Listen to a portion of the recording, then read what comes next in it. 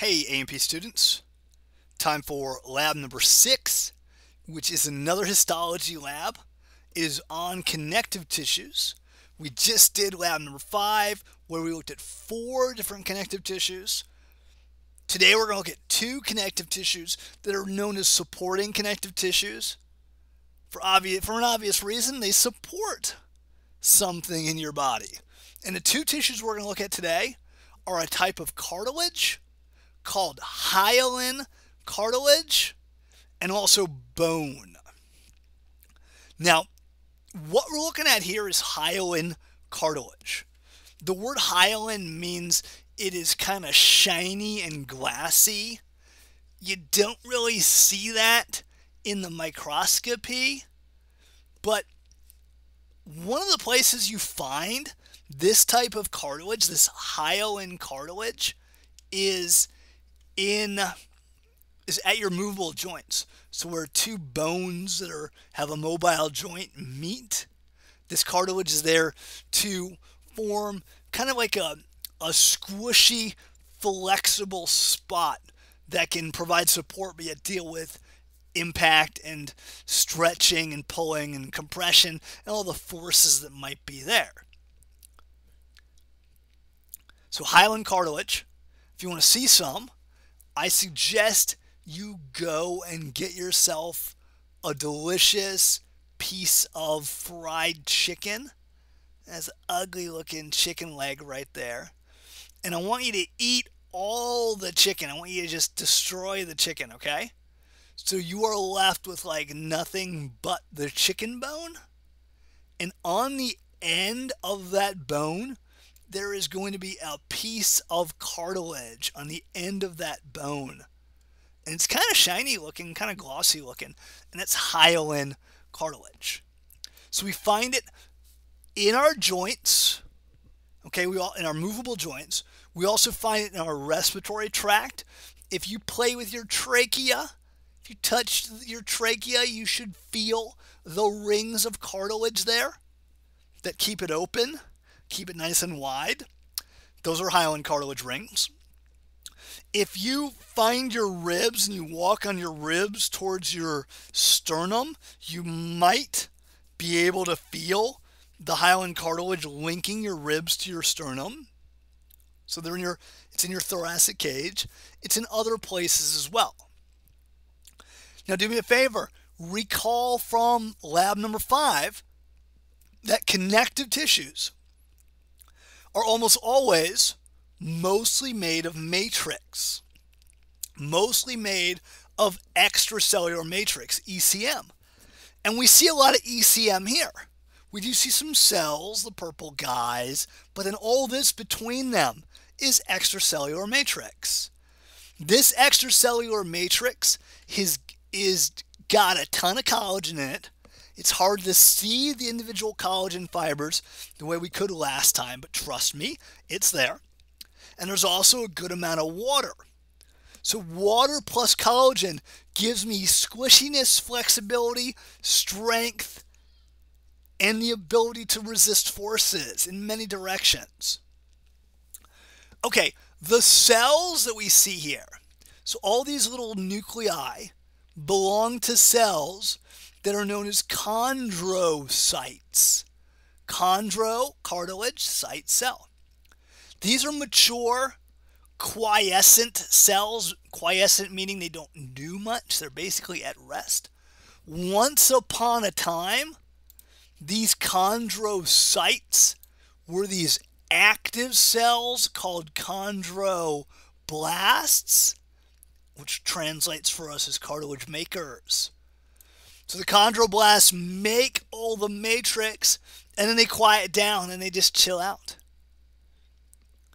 Now, the little cavity in which a chondrocyte sits, so here I have just a little cavity.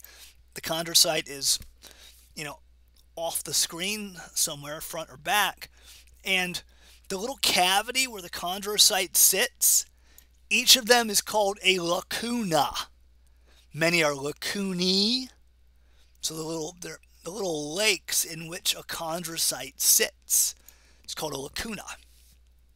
So this is hyaline cartilage. It'll almost always have this pinkish, purplish color to it. This is the matrix, lots of collagen, lots of water. We see chondrocytes spread out. Each chondrocyte is usually hanging out in its own lacuna. Sometimes you might have a pair right next to each other like that. And these chondrocytes were once chondroblasts, which back in the day made the cartilage matrix. All right.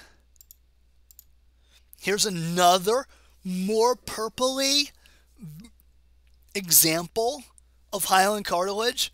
I want you to find the ECM, chondrocytes, and lacunae. So do that for me. Okay?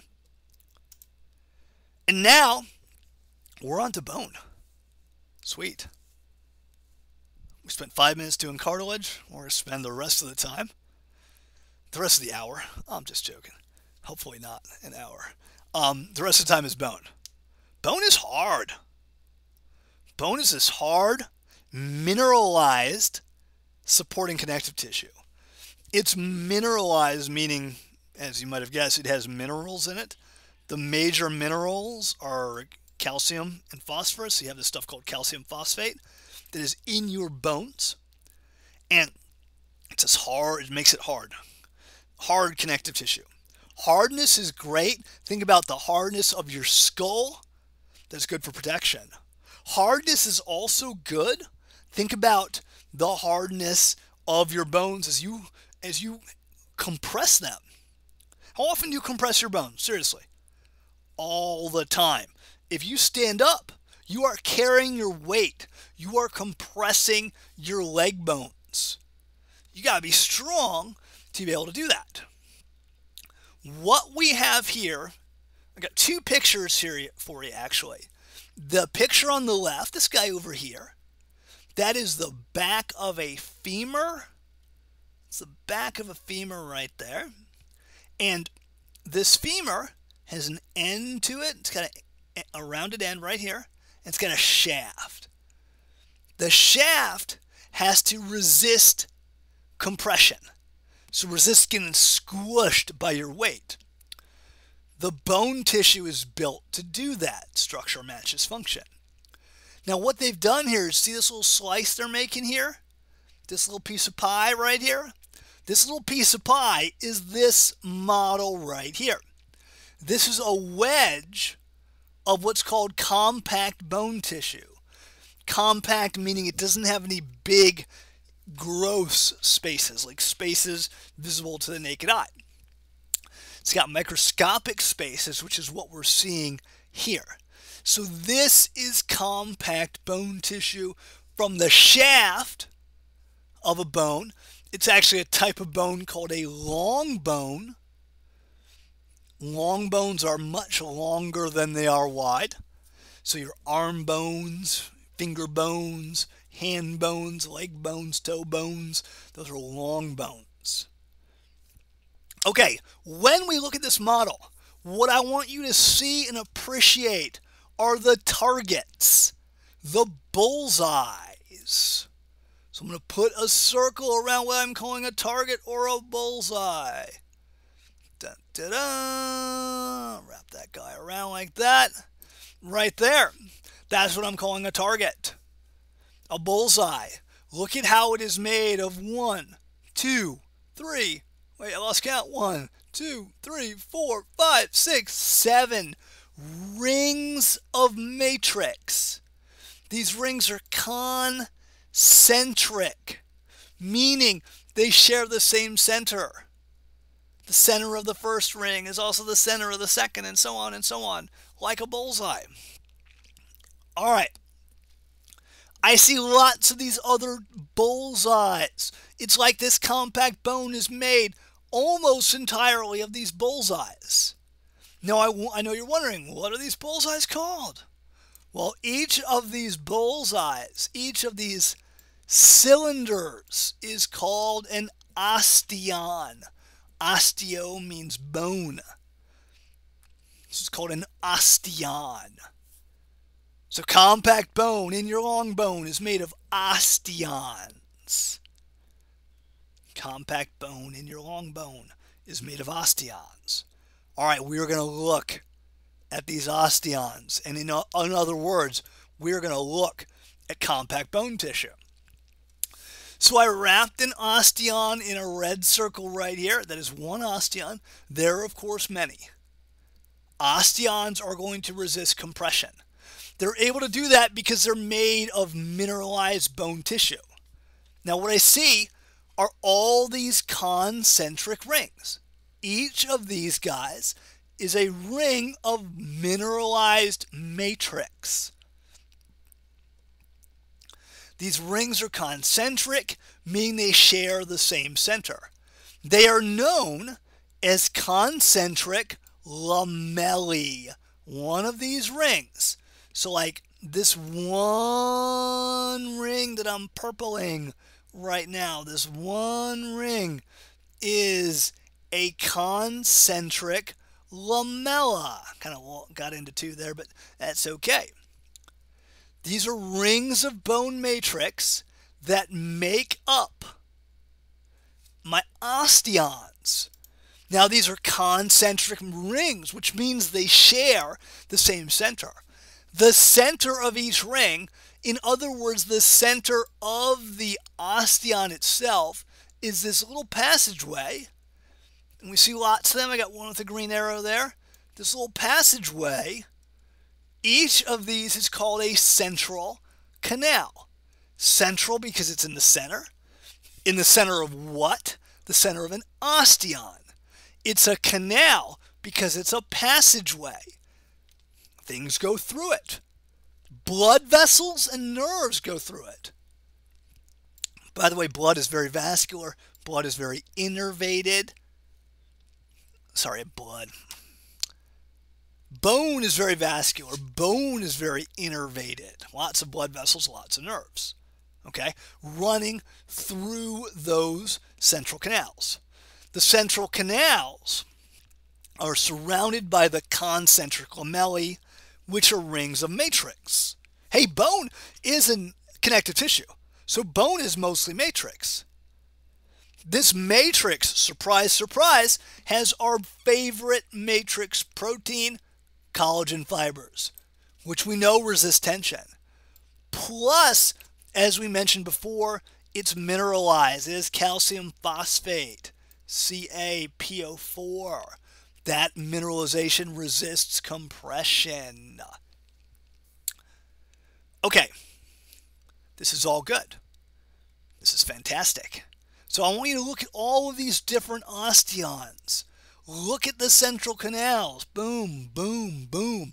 Look at these concentric lamellae. Now, I want to point out what is kind of an issue that I can see, okay? Let's suppose I made 3 osteons, all right? I'm going to make 3 osteons. And I'll make that one a little bigger. Boom. Make one more. I'll make 4. Yeah, I'm going to make 4. You know what? I'm going to undo that guy. I hate that guy. There we go. Yeah, there we go. I made 3 osteons right there. Boom, boom, boom. 1, 2, 3. Okay, 1, 2, up. Haha. Didn't mean to do that. There we go. 1, 2, 3. 3 osteons. Osteons are circular. Look at it. These guys are circular, more or less. When you pack circles together, you are left over with a little bit of space. But we can't have space in our compact bone. That would weaken it. It wouldn't be compact. So we got to fill that space. I'm going to circle where we've done that. This little bit right here is a little bit between osteons. It's a little square between 4 osteons. And there are these tiny little sort of miniature layers of matrix in here. They're called interstitial lamellae. These are layers of bone matrix, so again, collagen, calcium phosphate, that occupy the space in between my osteons, which exists because my osteons are cylinders, they're circles. Awesome. This is so good. You guys having a good time out there? Good. I'm so glad. I'm glad you guys are enjoying this. All right. Lastly, there are some bigger layers of matrix found at the outside. So there's a lot of matrix right here on the outside of my long bone, also on the inside of my long bone. All of these layers of matrix, so all of these guys are called circumferential lamellae. Circumferential because they go around the circumference, all the way around the circumference of the bone. Hence circumferential lamellae. All right. Moving right along. Let's do some more stuff. Yeah. Okay. What I want to look at now are these little tiny cavities that seem to be in between the concentric lamellae within an osteon. These are lacunae. You're thinking, hey, wait a minute, we just saw lacunae in hyaline cartilage. That's where the chondrocytes live. Well, lacunae in bone is where we have bone cells called osteocytes. Hey, remember, chondrocytes used to be chondroblasts, which were the makers of the matrix. Same idea here.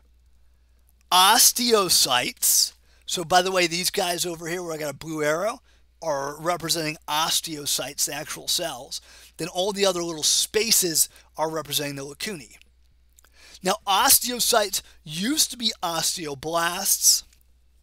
Osteoblasts are the matrix makers. Osteocytes help maintain it. Osteocytes are like always measuring the forces on your bone and always communicating where we need to make more bone, make less bone, etc.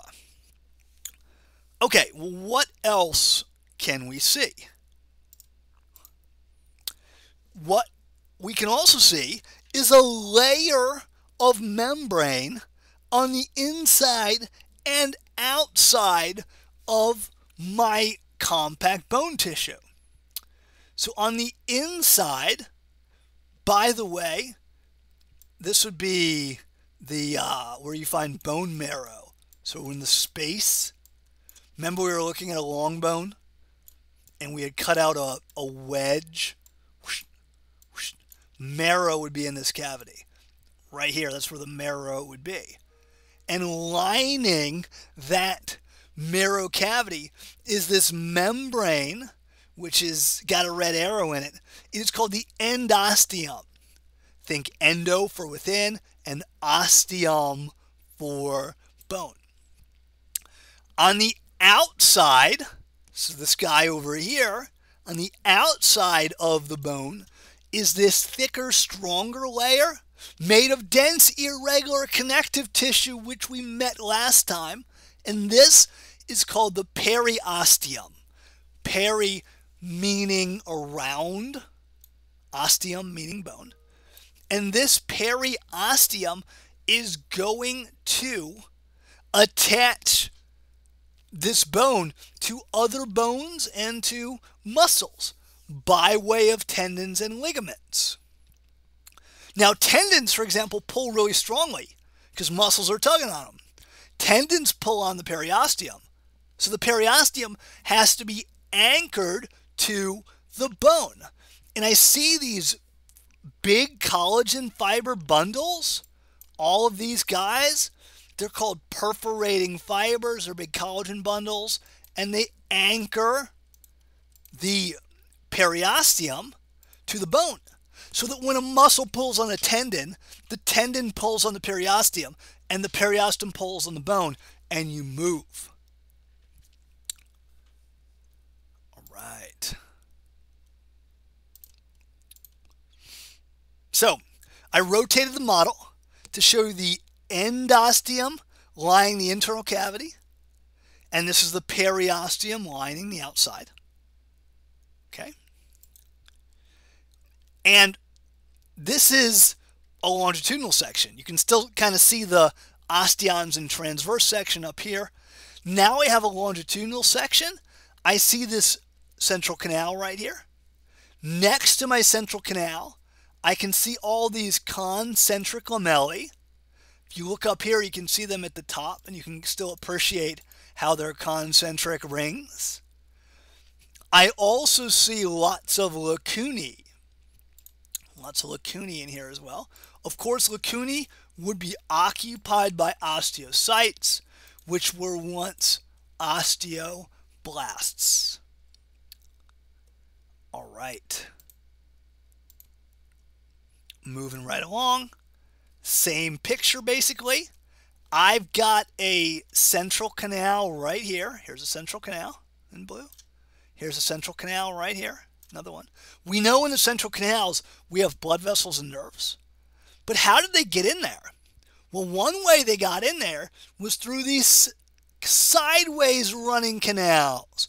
So blood vessel will enter and go through this sideways canal to get to the central canal. Here's another one right here. Linking central canals. Here's another one. These sideways, these transverse canals are called perforating canals. All right, so we have not only central canals, we also have perforating canals. Okay, now I have a model of a single osteon. This is the central canal right here. This is the central canal. I see a vein, the blue guy, the big blue guy. Here's a vein. Here's an artery. Here's a nerve. And central canal is right there. Then I got my rings of matrix. 1, 2, 3, 4, 5 concentric lamellae made of mineralized matrix, collagen and calcium phosphate. And I've got my lacunae. These are empty lacunae. And I also see lacunae with osteocytes in them. I'm going to put some orange dots on some osteocytes here. These were once osteoblasts. Now, what's incredible about osteocytes is that there are these living, active cells. They need oxygen, nutrients, etc. But stuff can't diffuse through the matrix here. Stuff can't diffuse through the matrix. So luckily, what we have are all these passageways. I'm going to put some purple dots on the passageways. These are passageways that connect lacunae and thus connect osteocytes. These are called canaliculi. The osteocyte has these little arms and legs, these little red guys here, and these little arms and legs connect neighboring osteocytes. There are gap junctions, which we did in lecture, that allow these cells to exchange and stay alive, even though they're buried within this mineralized matrix. By the way, we do also see some interstitial lamellae hanging out up here in the in-between space. Remember, interstitial means in between, like interstitial fluid. All right. This is good. Here I see some side views of the osteon model. I'm going to let you guys do this part. Can you find all of these things I've listed here? Go ahead and do that. Pause it if you need to. And now I've switched to actual microscopic view of real bone. I want to show you an osteon. I'm going to draw a circle around an osteon right here. This is an osteon. There's a central canal right there. Well, and I see all these little skinny layers of matrix. They're kind of like rings of a tree. Look at that. Those are my concentric lamellae. I also see a lot of little black spaces. Those are empty lacunae. I don't actually see any living cells here. They've been removed in the preparation process. If I look in between osteons, I can find some interstitial lamellae where I've made that pink triangle. Cool. Good. Here is an up-close view of a single osteon. I want you to look at this one. I want you to point out, well, the osteon, like, I'll do the osteon for you. It's right here. Boom, boom, boom. You knew that. But I want you to find the concentric lamellae, lacunae, and canaliculi. Okay? All right. Here's another one. Oh, this one's great. This one, we see a central canal in one osteon and another central canal over here. And then I see a passageway running between them. That is going to be a perforating canal. Remember, perforating canals link central canals, allowing the blood vessels and nerves to get through the hard, compact bone tissue. All right, fantastic. Here are some super up-close electron micrographs using a super powerful microscope here to show you an osteocyte. This is an osteocyte. Look at these osteocytes. Look at their arms and legs extending from them. Those arms and legs would be in the canaliculi, touching other osteocytes with gap junctions to allow the exchange of nutrients, waste, gases, information, etc. All right, folks. There's the last slide here. Just a few more osteocytes. See an osteocyte, bone tissue right there, the matrix right there. Osteocyte, we see some canaliculi right there, right there. Beautiful. And with that, guys, we are officially done with connective tissues. Fantastic. I will see you all next time.